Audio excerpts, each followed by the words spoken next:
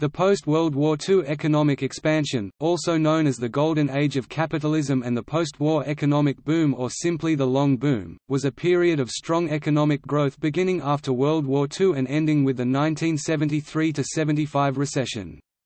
The United States, Soviet Union, Western European and East Asian countries in particular experienced unusually high and sustained growth, together with full employment.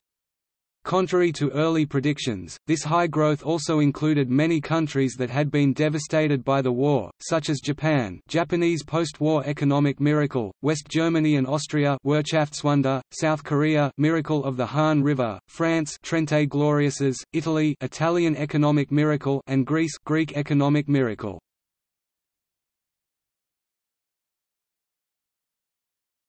Topic: Terminology. In academic literature, the period is frequently referred to as the post-World War II economic boom, although this term can refer to much shorter booms in particular markets.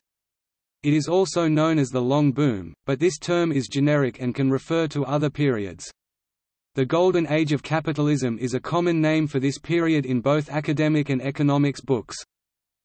The term is also used in other contexts. In older sources and occasionally in contemporary ones, the Golden Age of Capitalism can refer to the period of the Second Industrial Revolution from approximately 1870 to 1914, which also saw rapid economic expansion. Yet another name for the quarter century following the end of World War II is the Age of Marx, although the Soviet Union's economic statistics were not reliable during this period.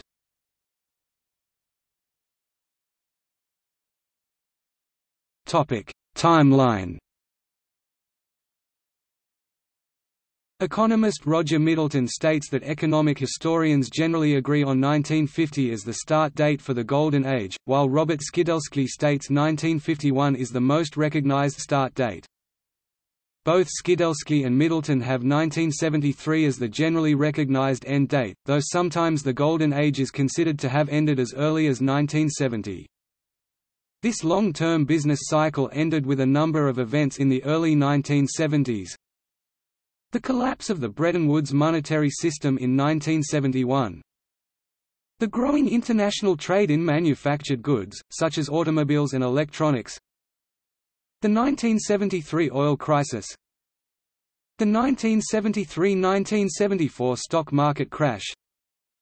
The ensuing 1973–75 recession, and while this is the global period, specific countries experienced business expansions for different periods. In Taiwan, the Taiwan miracle lasted into the late 1990s, for instance, while in France the period is referred to as Trente Glorieuses, glorious 30 years, and is considered to extend for the 30-year period from 1945 to 1975.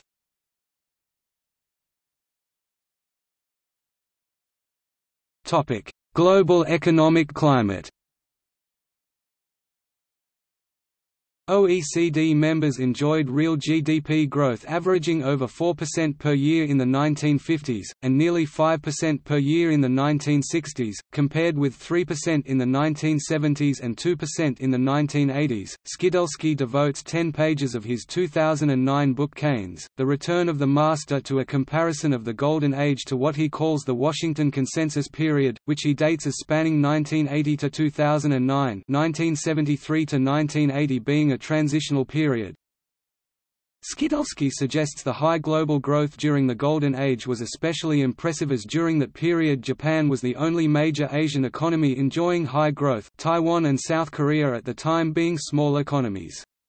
It was not until later that the world had the exceptional growth of China raising the global average.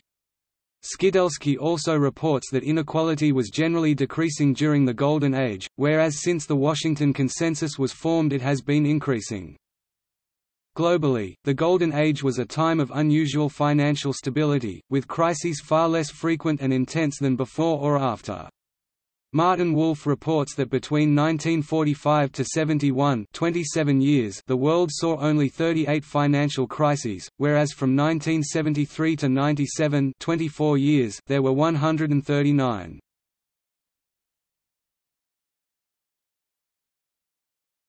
Topic: Causes.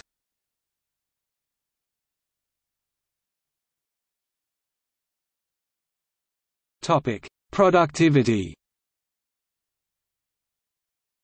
High productivity growth from before the war continued after the war and until the early 1970s. Manufacturing was aided by automation technologies such as feedback controllers, which appeared in the late 1930s, were a fast-growing area of investment following the war. Wholesale and retail trade benefited from new highway systems, distribution warehouses, and material handling equipment such as forklifts and intermodal containers. Oil displaced coal in many applications, particularly in locomotives and ships. In agriculture, the post-World War II period saw the widespread introduction of the following: chemical fertilizers, tractors, combine harvesters, high-yielding variety, pesticides. New products and services. Industries that were created or expanded during the post-war period included television, commercial aviation and particularly in the US, computer technology.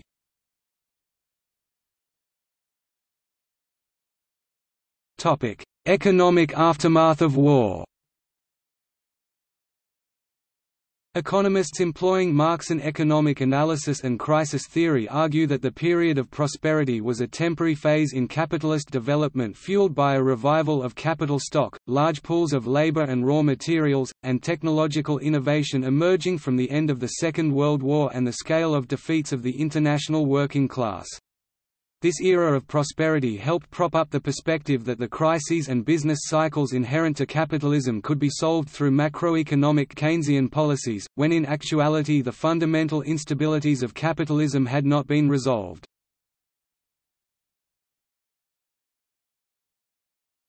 Keynesian economics. Keynesian economists argue that the post-war expansion was caused by adoption of Keynesian economic policies. Naomi Klein has argued the high growth enjoyed by Europe and America was the result of Keynesian economic policies, and in the case of rapidly rising prosperity that this post-war period saw in parts of South America, by the influence of developmentalist economics led by Raoul Prebisch.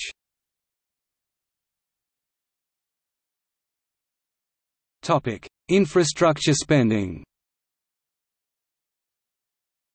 One of Eisenhower's enduring achievements was championing and signing the bill that authorized the interstate highway system in 1956.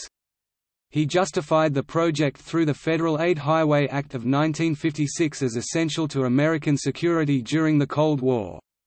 It was believed that large cities would be targets in a possible war, hence the highways were designed to facilitate their evacuation and ease military maneuvers.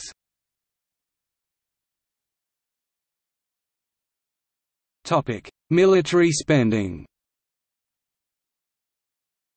Another explanation for this period is the theory of the permanent war economy, which suggests that the large spending on the military helped stabilize the global economy. This has also been referred to as military Keynesianism.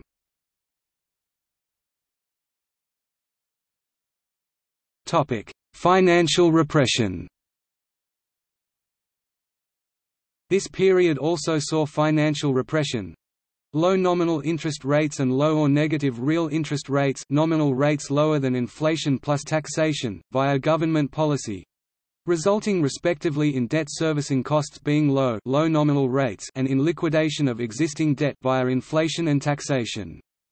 This allowed countries, such as the US and UK, to both deal with their existing government debt level and reduce the level of debt without needing to direct a high portion of government spending to debt service.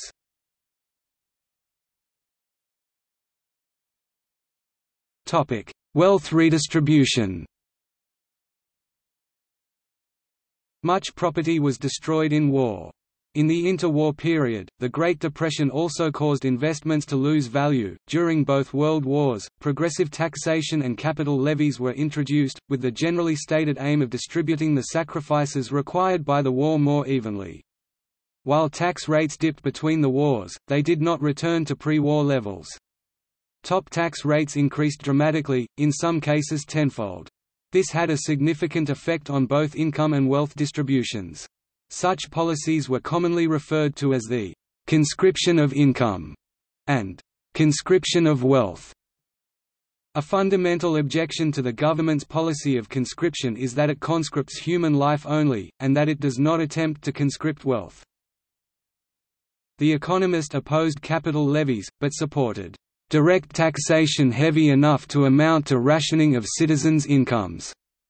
Rationing of goods was also widely used, with the aim of distributing scarce resources efficiently.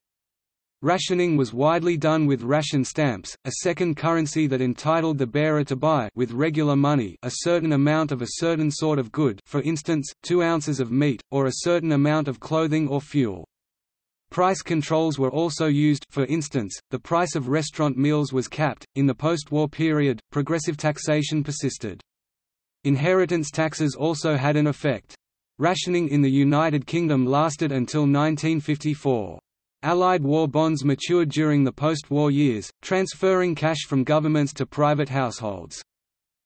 In Japan, progressive tax rates were imposed during the Allied occupation, at rates that roughly matched those in the United States at that time.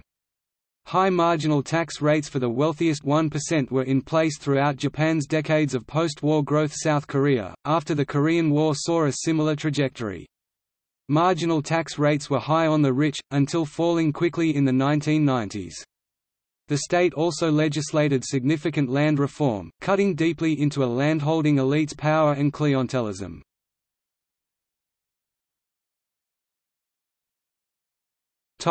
Low oil prices. In the 1940s, the price of oil was about $17, rising to just over $20 during the Korean War 1951 to 1953. During the Vietnam War 1950s to 1970s, the price of oil slowly declined to under $20. During the Arab oil embargo of 1973—the first oil shock—the price of oil rapidly rose to double in price.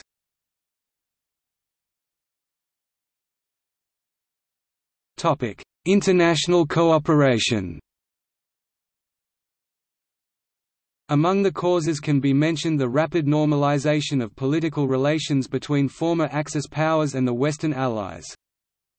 After the war, the major powers were determined not to repeat the mistakes of the Great Depression, some of which were ascribed to post-World War I policy errors.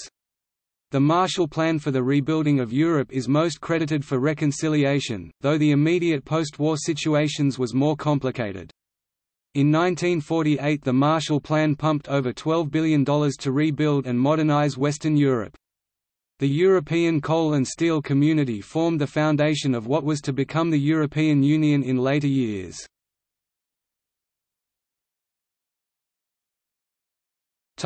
Institutional arrangements. Institutional economists point to the international institutions established in the post-war period. Structurally, the victorious Allies established the United Nations and the Bretton Woods monetary system, international institutions designed to promote stability. This was achieved through a number of policies, including promoting free trade, instituting the Marshall Plan, and the use of Keynesian economics.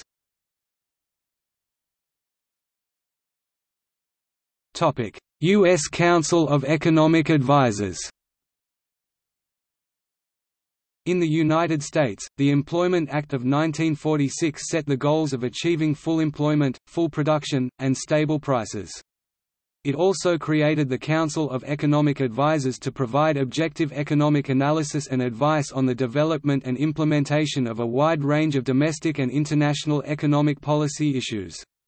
In its first 7 years the CEA made 5 technical advances in policy making: the replacement of a «cyclical model» of the economy by a «growth model», the setting of quantitative targets for the economy, use of the theories of fiscal drag and full employment budget, recognition of the need for greater flexibility in taxation, and replacement of the notion of unemployment as a structural problem by a realization of low aggregate demand.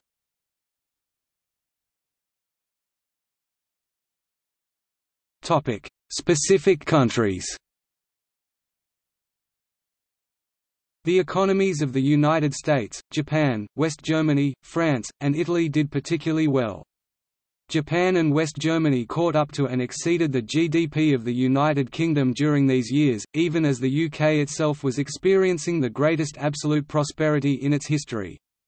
In France, this period is often looked back to with nostalgia as the Trente Glorieuses, or Glorious 30. While the economies of West Germany and Austria were characterized by Wirtschaftswunder, economic miracle, and in Italy it is called miracolo economico, economic miracle. Most developing countries also did well in this period. Topic: Belgium. Belgium experienced a brief but very rapid economic recovery in the aftermath of World War II. The comparatively light damage sustained by Belgium's heavy industry during the German occupation and the Europe-wide need for the country's traditional exports, steel and coal, textiles, and railway infrastructure, meant that Belgium became the first European country to regain its pre-war level of output in 1947. Economic growth in the period was accompanied by low inflation and sharp increases in real living standards. However, lack of capital investment meant that Belgium's heavy industry was ill-equipped to compete with other European industries in the 1950s. This contributed to the start of deindustrialization in Wallonia and the emergence of regional economic disparities.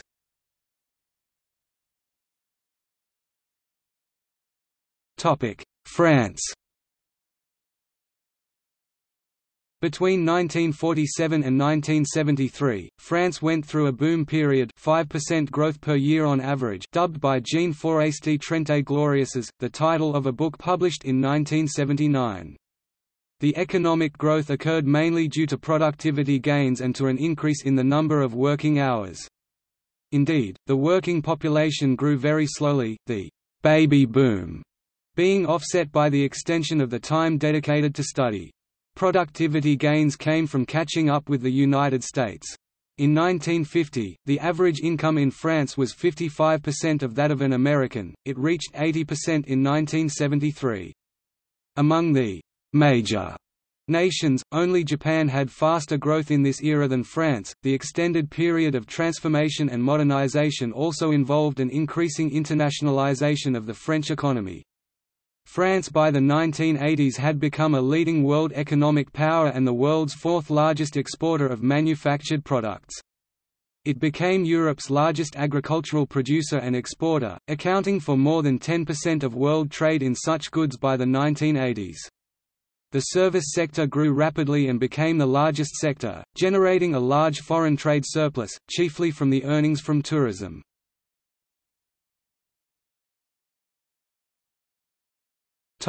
Italy.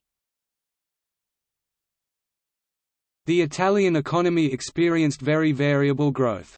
In the 1950s and early 1960s the Italian economy boomed, with record high growth rates, including 6.4% in 1959, 5.8% in 1960, 6.8% in 1961, and 6.1% in 1962. This rapid and sustained growth was due to the ambitions of several Italian businesspeople, the opening of new industries helped by the discovery of hydrocarbons, made for iron and steel, in the Po Valley, reconstruction and the modernization of most Italian cities, such as Milan, Rome and Turin, and the aid given to the country after World War II, notably through the Marshall Plan.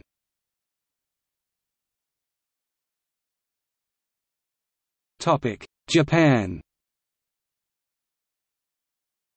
After 1950 Japan's economy recovered from the war damage and began to boom, with the fastest growth rates in the world. Given a boost by the Korean War, in which it acted as a major supplier to the UN force, Japan's economy embarked on a prolonged period of extremely rapid growth, led by the manufacturing sectors. Japan emerged as a significant power in many economic spheres, including steel working, car manufacturing and the manufacturing of electronics. Japan rapidly caught up with the West in foreign trade, GNP, and general quality of life. The high economic growth and political tranquility of the mid to late 1960s were slowed by the quadrupling of oil prices in 1973. Almost completely dependent on imports for petroleum, Japan experienced its first recession since World War II. Another serious problem was Japan's growing trade surplus, which reached record heights. The United States pressured Japan to remedy the imbalance, demanding that Tokyo raise the value of the yen and open its markets further to facilitate more imports from the United States.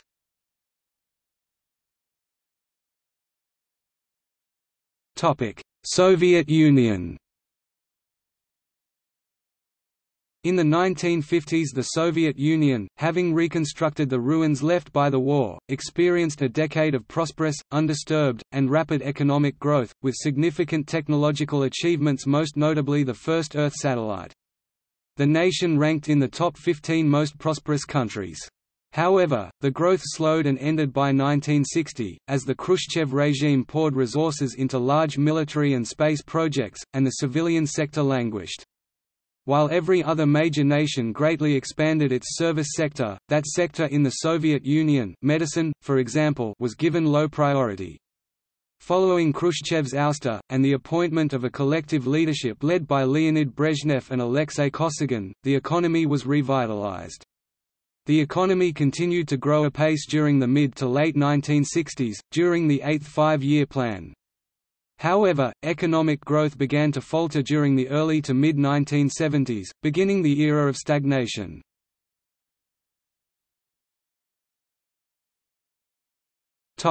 Sweden. Sweden emerged almost unharmed from World War II, and experienced tremendous economic growth until the early 1970s, as Social Democratic Prime Minister Tage Erlander held his office from 1946 to 1969. Sweden used to be a country of emigrants until the 1930s, but the demand for labour spurred immigration to Sweden, especially from Finland and countries like Greece, Italy and Yugoslavia. Urbanization was fast, and housing shortage in urban areas was imminent until the Million Programme was launched in the 1960s.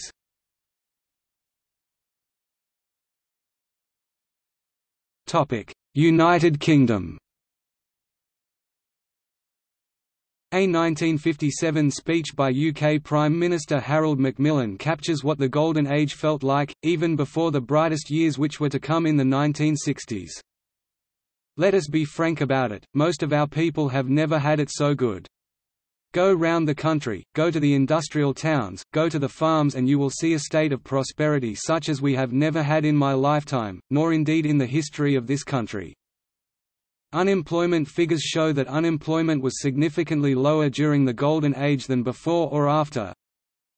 In addition to superior economic performance, other social indexes were higher in the Golden Age, for example the proportion of Britain's population saying they are "very happy" has fallen from 52% in 1957 to just 36% in 2005.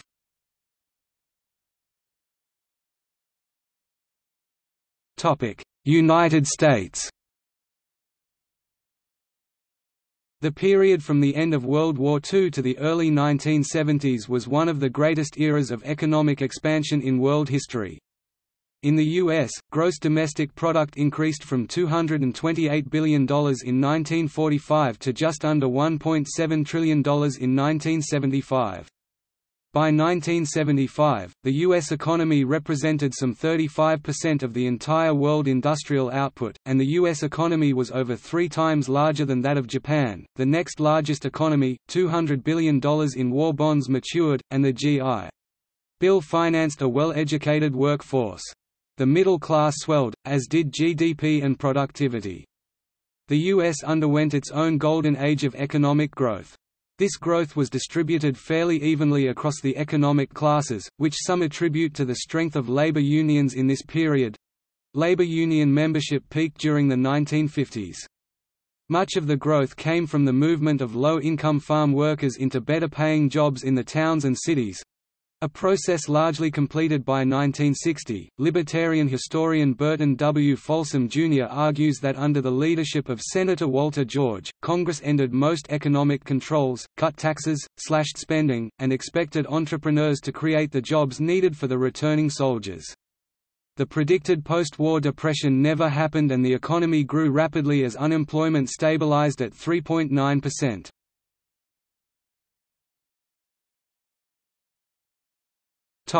West Germany. West Germany, under Chancellor Konrad Adenauer and Economic Minister Ludwig Erhard, saw prolonged economic growth beginning in the early 1950s. Journalists dubbed it the Wirtschaftswunder or economic miracle. Industrial production doubled from 1950 to 1957, and gross national product grew at a rate of 9 or 10% per year, providing the engine for economic growth of all of Western Europe.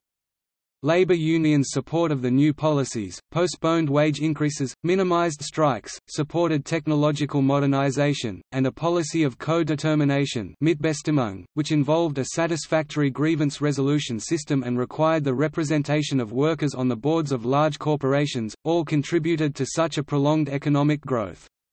The recovery was accelerated by the currency reform of June 1948, U.S. gifts of $1.4 billion Marshall Plan aid, the breaking down of old trade barriers and traditional practices, and the opening of the global market. West Germany gained legitimacy and respect, as it shed the horrible reputation Germany had gained under the Nazis. West Germany played a central role in the creation of European cooperation. It joined NATO in 1955 and was a founding member of the European Economic Community in 1958.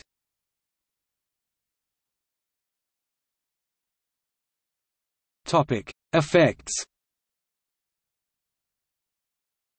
The post-war economic boom had many social, cultural, and political effects, not least of which was the demographic bulge termed the baby boom. Movements and phenomena associated with this period include the height of the Cold War, postmodernism, decolonization, a marked increase in consumerism, the welfare state, the space race, the non-aligned movement, import substitution, counterculture of the 1960s, opposition to the Vietnam War, the civil rights movement, the sexual revolution, the beginning of second-wave feminism, and a nuclear arms race. In the United States, the middle class began a mass migration away from the cities and towards the suburbs. Thus, it can be summed up as a period of prosperity in which most people could enjoy a job for life, a house and a family. In the West, there emerged a near-complete consensus against strong ideology and a belief that technocratic and scientific solutions could be found to most of humanity's problems, a view advanced by U.S. President John F. Kennedy in 1962.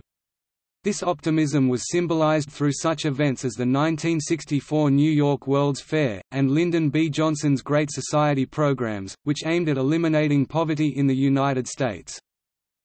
The post-war economic boom is often credited by scientists, economists and historians alike as being the tipping point in sending the planet down a path towards worldwide, catastrophic, human-caused environmental collapse, largely through the effects of global warming.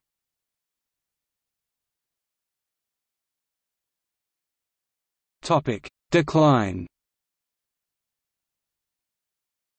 The sharp rise in oil prices due to the 1973 oil crisis hastened the transition to the post-industrial economy, and a multitude of social problems have since emerged. During the 1970s steel crisis, demand for steel declined, and the Western world faced competition from newly industrialized countries. This was especially harsh for mining and steel districts such as the North American Rust Belt and the West German Ruhr area.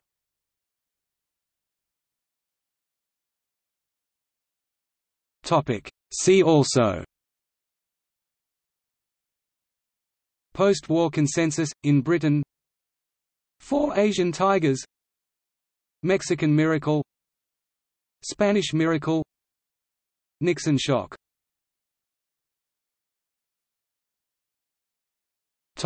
Notes and references.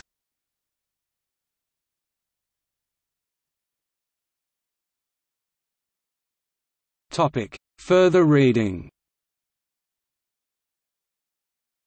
Boltho, Andrea, ed. The European Economy, Growth and Crisis, Oxford University Press, 1982. Brinkman, Hans, and Y. S. Brand-Rogge. Showa Japan, The Post-War Golden Age and Its Troubled Legacy, 2008. Bullock, Paul and Yaff, David 1975 Inflation, The Crisis and the Post-War Boom RC 3/4 November 1975, RCG Crafts, N. and G. Toniolo, eds. Economic Growth in Europe Since 1945 Cambridge University Press, 1996 Cairncross, Francis, Cairncross, Alec 1994, The Legacy of the Golden Age, 1960s and Their Economic Consequences, Routledge Margolin, Stephen A., Shaw, Juliet B. 1992, The Golden Age of Capitalism, Reinterpreting the Post-War Experience, Oxford University Press, ISBN 978-0-19-828741-4. Weber, Michael John, Rigby, David L. 1996, The Golden Age Illusion, Rethinking Post-War Capitalism Yarrow, Andrew L. The Big Post-War Story, Abundance and the Rise of Economic Journalism. Journalism History 32. 2006, 58+ online.